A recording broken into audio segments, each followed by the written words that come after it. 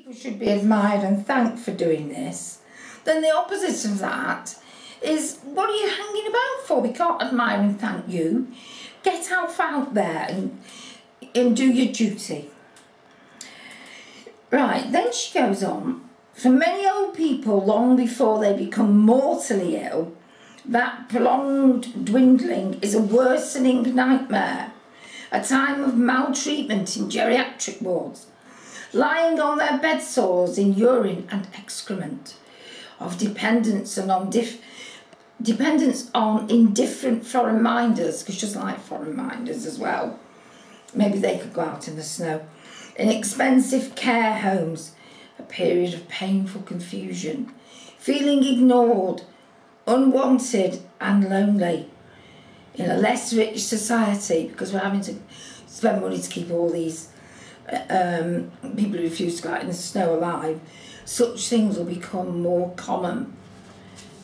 So the answer to that is, in order to avoid being maltreated in hospital, lying in urine and excrement, and being dependent on all these other people, it's quite simple for Minette.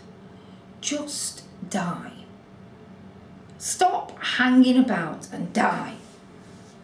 And she says, I mean, it would be funny if it wasn't so terrifying. And what people have got to understand is that these are the sort of people that you're opening the door to. This woman is clearly without an emotional bone in her body, clearly without any feelings towards anybody who she doesn't see as perfect. Oh, she'll probably rush back and say, you know, I've got several brothers who are disabled. Well, if you have Minette, it doesn't show. She goes on, this is amazing actually. Given all this taboo against suicide or assisted suicide, given all this, the taboo against suicide or assisted suicide seems incomprehensible. Religious people may think it wrong, although I've never quite understood why. It seems odd to me they're not eager to meet their maker as soon as possible, if heaven is so devoutly to be desired. I think we've gone into the realms of Monty Python now, haven't we? Do you know, it's strange because I can't think of any of the books in the Bible, any stories Jesus told where he said, look, heaven's on a first come, first served basis. You get there early, you're guaranteed a place. You know, like a concert or something. What is wrong with this woman? And she goes on to say that she admires Nan Maitland, who ended her life in Switzerland recently because she didn't want to be old. Take note, people like me and the thousands of us who are becoming old. Nan Maitland had the courage to go before she lay in urine and excrement. She belonged to SOARS, the Society for Old Age Rational Suicide.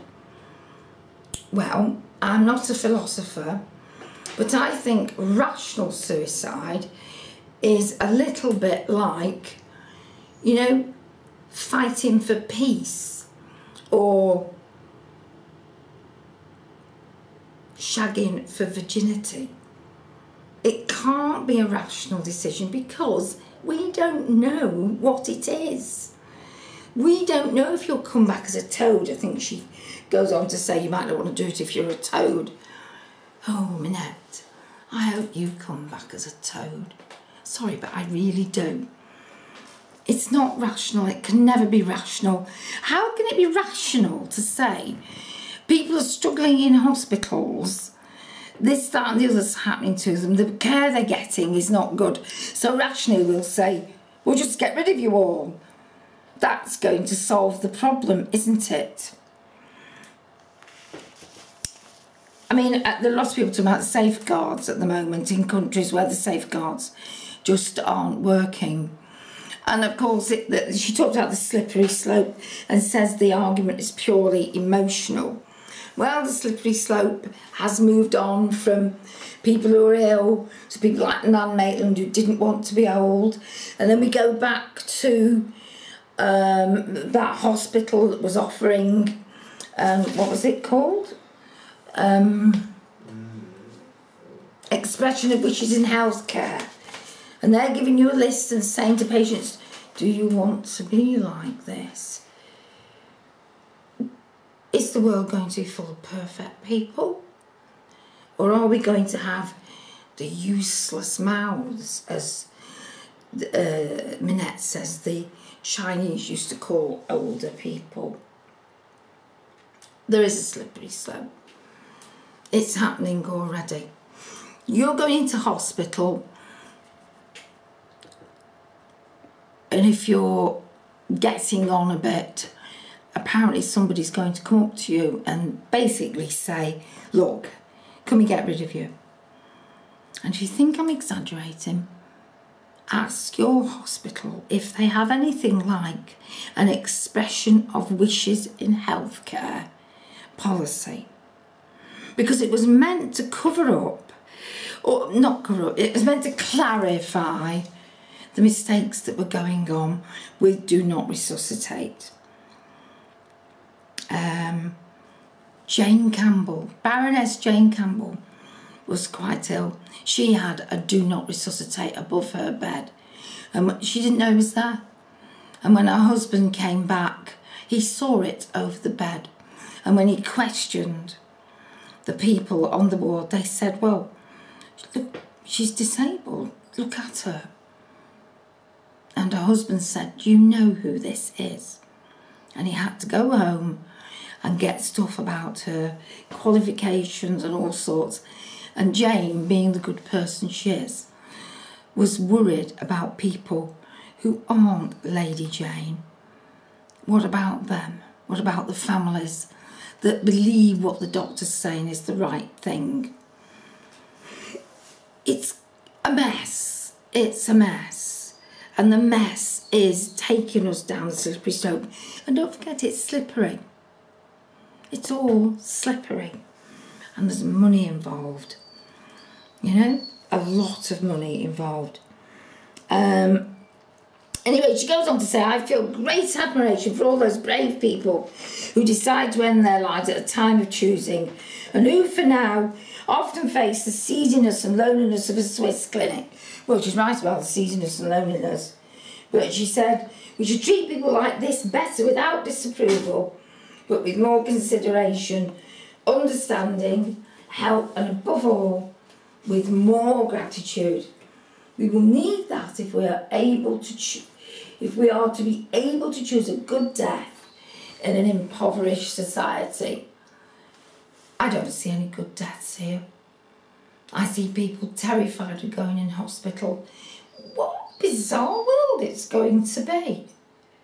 When you're being asked to predict, how would you cope with something that you've never thought of having? You know, you're going to have a queue at the doctors for those who don't want to be helped and those who don't. It is slippery.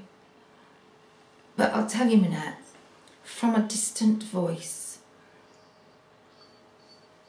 be careful what you wish for, because it might be you one day being asked, do you want to carry on?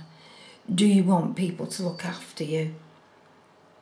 It might just be you. And what about love? And what about care? Care for him whinging in the background. Just needs a bit of love. Are we going to get rid of that too? Well, I shall go and tend to him. So thanks for listening to The Distant Voice. Look out for other people. Adam, who was in a permanent vegetative state for 5 months, given up for dead.